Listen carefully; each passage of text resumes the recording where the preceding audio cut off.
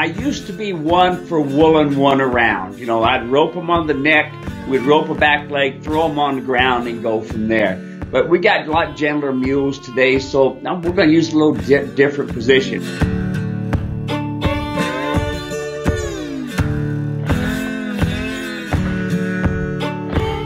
I used to be one for wooling one around. You know, I'd rope them on the neck, we'd rope a back leg, throw them on the ground and go from there. But we got a lot gentler mules today, so now we're going to use a little different position. Number one, the biggest thing you're going to hear me say about mules is they care more about their nose than they do their mouth. So therefore, all of our training must be from the nose, and the come-along hitch is imperative.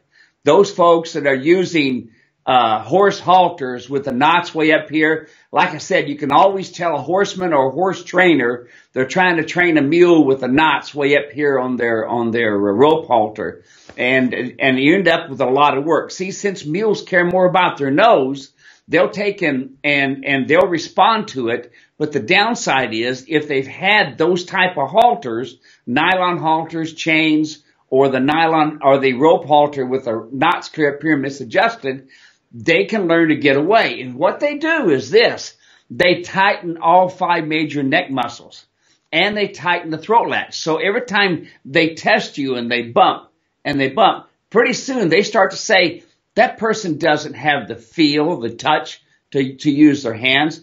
And then pretty soon they find just the right time and they blow out. They're gone. And yeah, I could put them a big old horse and wool them out. But here's what happens. When the horse ain't there and you're just walking, you're done. So you have to do foundational training. And number one, my video, Problem Mule Building a New Foundation, good place to start. You'll see a buckaroo cowboy there from Bozeman, Montana. He's in that Montana area. And he tells me about this mule that he's trying to train, and he's pulling him behind a pickup truck.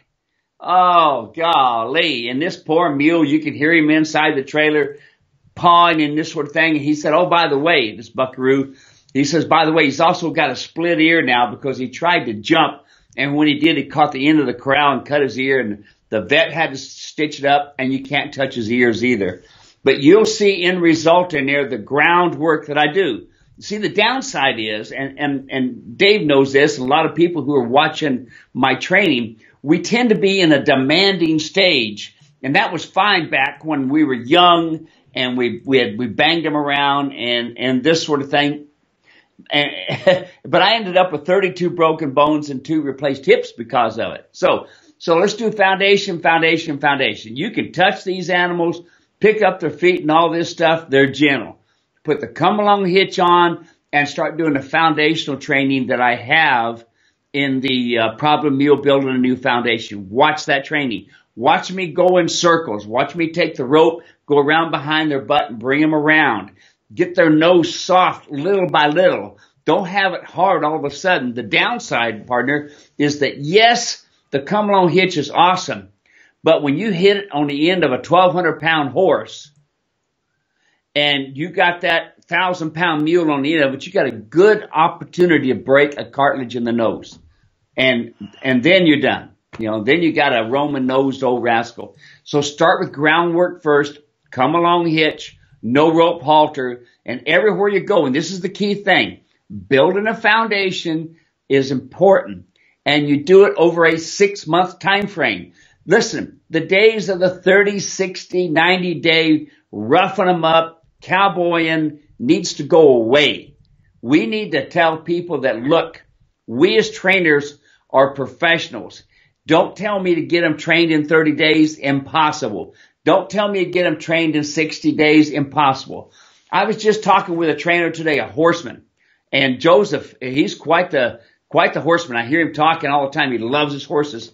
But he said, these mules are different, Steve, you know, and your techniques, wow, they're soft, they're easy, they work. I love it when I hear a horseman that wants to try something new.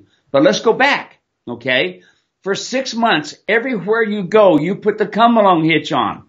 Don't just put that on there and temporarily and think, okay, it's going to work. He's doing good now, go. He's already had 2 or 3 years of being able to pull away and you're going to fix it in just a few short terms. You're going to start building a foundation. So 6 months is what does it. Use the Come-A-Long Hitch. Hey, and Dave, since I've been talking about this a lot, Come-A-Long Hitches, and we've been talking about a kit. Folks, we're going to put together a deal where you got the Mule Riders martingale, the Come-A-Long Hitch, the Problem Mule video, and then a rope halter, the combination of the two.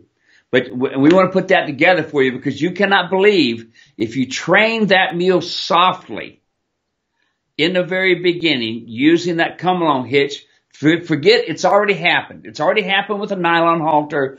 It's already done with the rope halter that's incorrectly adjusted. It's already been done. But here's the deal. They were all high.